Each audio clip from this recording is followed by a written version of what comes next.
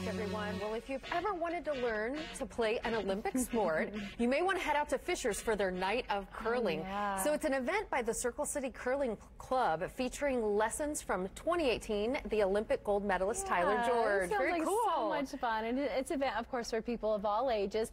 And Randall Newsom is really taking his quest to become an Olympic curler very seriously. Yeah, of course. All right, guys, today I begin my Olympic journey. I'm going to become a curler, okay? But I got some help. Don't worry. I got a coach, Tyler George. That's why I'm so confident. Olympic gold medalist as my coach, man. For the next 2.5 minutes, we're going to train me to become an Olympian. First, man, let's start off with this Night of Curling, what it's all about, and why you decided to come here to Fishers to do it. Well, since I retired from competition in 2018 after the Olympic win, part of my role with USA Curling has been to help grow the sport and travel around areas where it's relatively new, and that's been in a lot of southern states and other places in the Midwest. So just to see the growth of the sport in areas where it didn't exist a few years back, it's pretty amazing. Wow. What joy does it give you to be able to impart that wisdom, your decades of experience on people who want to learn how to play?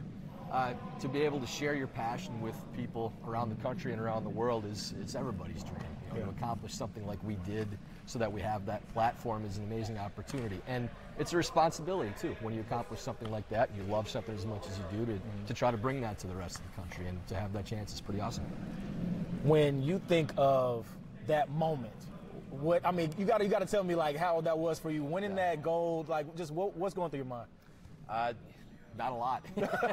Your mind just kind of goes blank because you can't really process the moment. You try to appreciate it while you can and remember the great things about it, but at the same time you're looking around and seeing all the American flags and singing your anthem, trying to figure that it's actually happening. Okay, before the Night of Curling, I get my first session with Tyler before you guys, so I'm going to learn how to be an Olympian in the next minute and a half. Here I go. All right, so I'm in my stance. Okay. All right, so we're going to get right foot. Okay, right foot planted there. Okay. And we're going to get the rocks started, getting the momentum going forward. We're going to bring our hips back and up. Hips back kick out and get that slide foot under you. There you go. There you go. Best one yet. Look at the sweepers go. Oh, let's see how far they can get this one. It's not going to quite get far enough, but still better yet. And the form was better, too. You got that foot out behind you. Yeah, okay, so that part is called the delivery. That's right. Okay, so why is that part so important? Well, that's how we're getting the rocks to the other end. Right. When you throw the rock, you have your sweepers that can help you get the rock farther. If you throw it too hard, they can't have any effect on it. So it's kind of like if you watch Price is Right. You overbid, you're out. But if you're under, you still got a chance. So it's really a team. It's really a team. There's a lot of communication. A lot of team aspects that your teammates can help or hurt your shot, as opposed to something like golf, where once you hit the shot, the ball is gone. You actually have people that can help you with your throw. I want to tell you, Tyler, you didn't tell me that I should have stretched, though, because the hip pointers. I probably should have mentioned it. Am I Olympic ready yet? I'm getting there. The stretching probably would have helped. I think my hips are not Olympic ready. I'll tell you that much.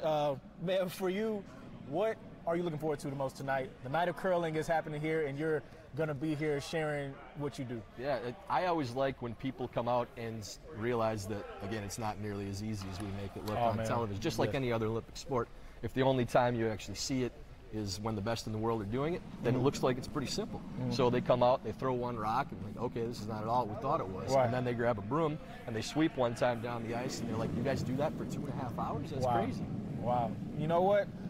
It is crazy. I'm going to tell you that right now because the pain is starting to settle in. I'm going to wait till tomorrow.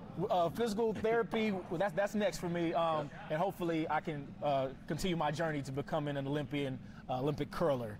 But right now, ice, right away. 2026. Yeah, 2026. Yep. But until then, ice. I'll send it back to y'all.